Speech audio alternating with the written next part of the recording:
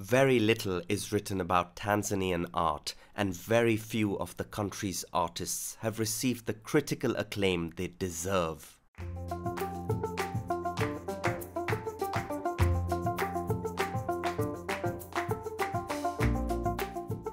This picture up there that you see, these are the first people who started Tinga Tinga painting, the Tinga Tinga art. The one with the best is Edward Said Tinga Tinga himself.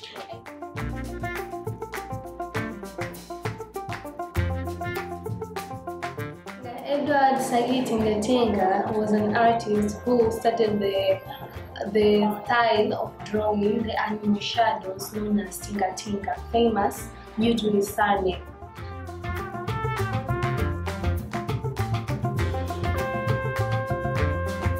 The first Tinga Tingas were only drawn on ceiling board, the ones which are used to put on the top of their house. Today they also draw Tinga Tinga on canvas. They draw Tinga Tinga on buckets. They draw Tinga Tinga on bottles. They create this Tinga Tinga to create more market. They become more creative as days pass by.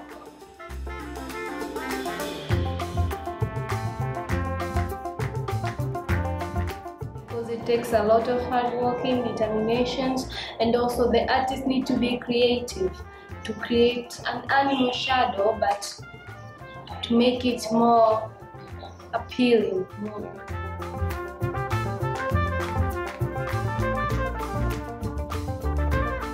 Tanzanian artists, one of the main challenges is marketing, because the market is very low. Considering the amount of tourists visiting Tanzania is low.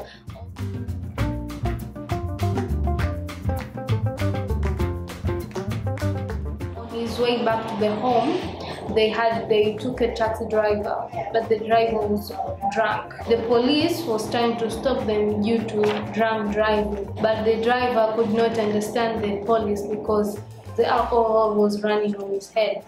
Unfortunately, the police started throwing bullets, and Edward Tinga Tinga, one of it got on his head. That's what the end of him.